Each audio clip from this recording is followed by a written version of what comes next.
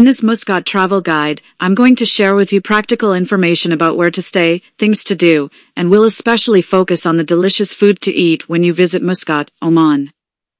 Muscat is an incredible, spacious, clean, and friendly city with so many things to offer you when you visit. Okay, let's get right into this Muscat travel guide for food lovers. If you fly into Muscat, you'll land at Muscat International Airport, which is a small and kind of sleepy airport located right within the city. The easiest option for getting from Muscat International Airport to the center of Muscat is by taking a private taxi. Right outside the arrivals terminals, there are white taxis with a big blue stripe on the side. They are the official airport taxis, and unfortunately they are extremely expensive, but they are one of the best ways to get into the city. From the airport to City Seasons Hotel where I was stayed, which was only a few kilometers away, it cost 9 OMR. There are a couple of different options when it comes to getting a tourist visa, but for the most part, many nationalities can get a visa on arrival at Muscat International Airport by paying a fee. Here's the official Oman tourist visa info, and there's also some good clear information provided about eligible countries and visa options from Oman Air. I stayed in Oman for just 3 days, so when I landed in Muscat, I went straight to immigration and bought a 10-day single-entry visa for 5 OMR. The line was short and easy, and the immigration staff were friendly. I happened to exchange a little bit of Omani rials before flying in, so I paid exact money for my visa. However, they do accept foreign currencies or credit card. Muscat is a very modern city, and when you visit, you have a choice of some of the modern international hotel chains as well as more local Middle Eastern hotel chains. Here are some areas to consider. Muscat Center, not far from the airport. Muscat City Center is a good area to base yourself, and although it's a spread-out city, there are cafes, restaurants, and attractions in the center. Plus Kurum Beach. You'll find hotels like City Seasons Hotel or Ibis Muscat.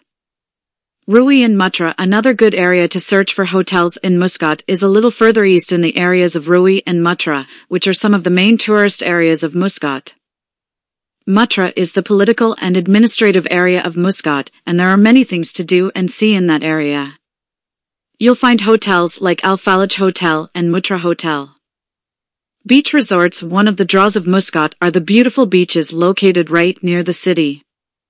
And there are some high-end resorts like the Al Bustan Palace Ritz-Carlton or Shangri-La Bar Al Jissa Resort on private beach just outside Muscat. When choosing your accommodation in Muscat, it depends on what type of transportation arrangements you have and what type of experience you want to have when you're in Muscat. Omani food. Before visiting Oman, I really had no idea what Omani food was. It's a cuisine that can be rather difficult to find outside of Oman. But that makes Omani food truly exciting to taste and discover. There are a few things that I'd like to first point out about Omani food that makes it what is. Trade. The Omani Sultanate was historically a very important empire in the Middle East, stretching from the Strait of Hormuz to parts of India, and also to Zanzibar, off the coast of Tanzania. Trade and fusion has been a part of the culture of Oman for centuries, and Omani food has been directly influenced by this.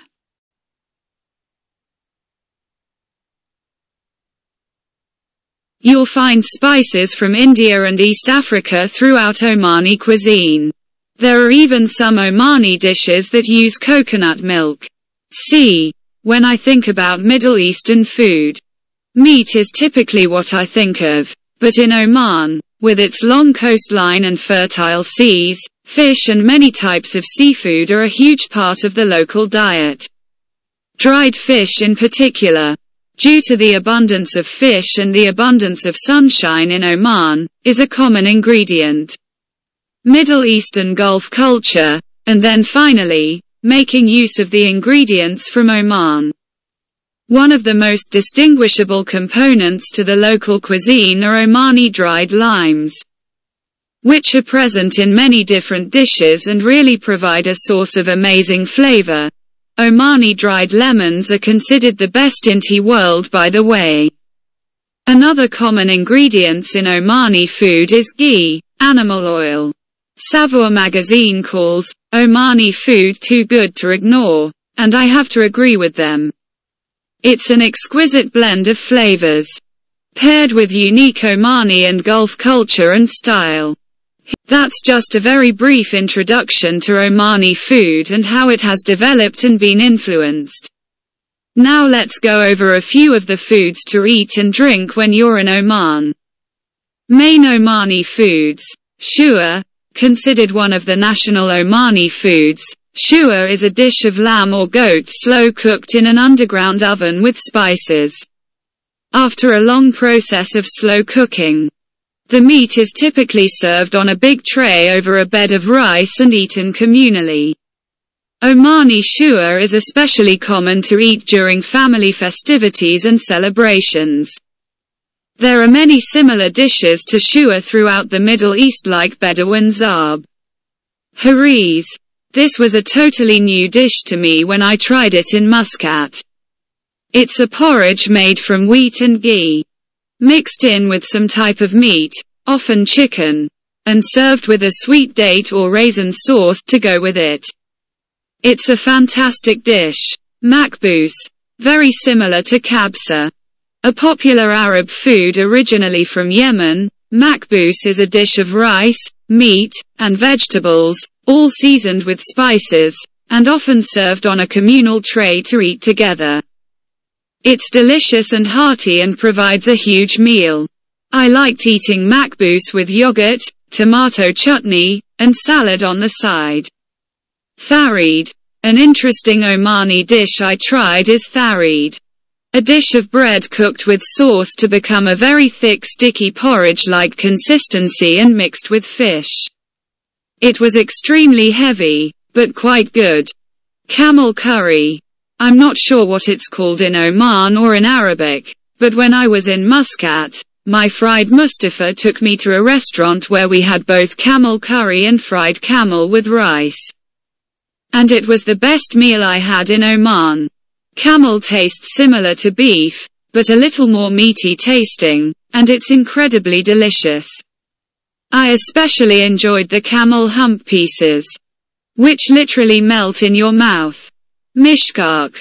There's not very much Omani street food, but the main street food that you'll find is mishkak, skewers of marinated grilled meat and seafood. The meat can be marinated in a garlic, ginger, and spices, and then grilled over flaming hot charcoal.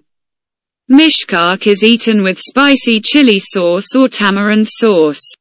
Mishkak is one of my favorite Omani foods to eat, especially in the evening.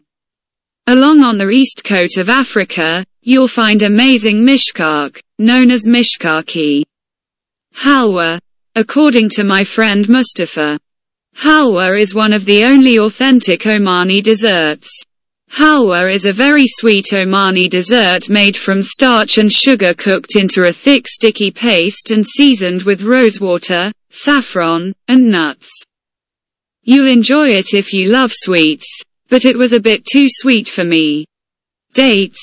Dates, as in most of the Middle East, are a huge part of the food and culture in Oman. And you'll have a non-stop selection of dates to try when you travel to Oman. I liked trying fresh Omani dates right off the palms. Coffee and tea. Another significant part of Omani culture is tea and coffee, and while I won't get into too many details in this Muscat travel guide about the cultural aspects, I will say that both tea and coffee are extremely important. Omani coffee is typically not strong at all, but quite weak and watery, with scents of rosewater and saffron. Coffee is a common social drink, and since it's weak you can drink many cups in a row, and also drink it while eating some dates for sweetness. Tea on the other hand is usually very strong, sweet, and creamy, with cardamom or ginger. Again, in this Muscat travel guide I've just given a brief introduction to Omani food. This is just a start and a few of the most memorable things I ate when I visited. There's still so much more Omani food and culture to discover when you visit. Here are a few restaurants I was recommended, but didn't have a chance to try yet. Zanzibar Island Restaurant. Looks like a fantastic restaurant to eat Zanzibari food in Muscat Al Reef. Traditional Omani food offer. Traditional Omani food, fishes grilled, fresh seafood grilled. Omani style. Here's a blog post about it also. This post from Eater about Omani food restaurants in Muscat has some good information. Things to do in Muscat. There are no shortage of things to do in Muscat. And what I really like is that Muscat is so calm and peaceful. When I was there, you'll never face any long lines or crowds. Here are a few of the top attractions I visited in Muscat. Sultan Qaboos Grand Mosque. Regarded as the main and most important mosque in Oman, the Grand Mosque is a magnificent place to see in Muscat. The outside marble and sandstone is beautiful. And the inside, with a giant hand-woven Persian carpet and chandelier, is impressive. Visiting the Grand Mosque is one of the highlights of any Muscat travel guide. Visiting information. Address: Sultan Qaboos Street, Muscat, Oman. Entrance price: free. Open hours, for non-Muslims, 8 a.m. to 11 a.m. on Saturday to Thursday, closed on Friday. Royal Opera House Muscat. Another icon of art, culture, and architecture in Muscat is the stunningly beautiful Royal Opera House, completed in 2011. While you can purchase tickets to an opera or show if you're in Muscat at the right time, you can also just admire it from the outside, or take a quick tour so you can see inside. That's what I did. Visiting information. Address: Royal Opera House, Al-Kharjia Street, Muscat 103. Entrance price: 2 Omani Rials for tour. Open hours 8:30 a.m. to 2 p.m. daily. Beit al-Zubair Museum. One of the main Omani cultural museums in Muscat is the Beit al-Zubair Museum. I enjoyed the collections of firearms and Omani daggers and weapons. There's also an outdoor traditional Omani housing display, and they also host events. Visiting information. Address: Muscat 100, Oman. Entrance price: 2 Omani Rials. Open hours 9:30 a.m. to 6 p.m. from Saturday to Thursday, closed on Friday. Mutra Souk. The traditional Mutra Souk is an Omani bazaar in Muscat that is an important place of trade and culture. You'll find everything from clothes and spices to gold and souvenirs. You can get lost exploring the fascinating back lanes of the Mutra Souk. Visiting information. Address: located at the Mutra Corniche. Open hours 8 a.m. to 1 p.m. and 5 p.m. to 9 p.m. on Saturday to Thursday, and 5 p.m. to 9 p.m. on Fridays. Al-Alam Royal Palace, Sultan's Palace. Oman is a sultanate monarchy, ruled by Sultan Qaboos of Oman, and Al-Alam Royal Palace is one of the official, ceremonial palaces in Muscat.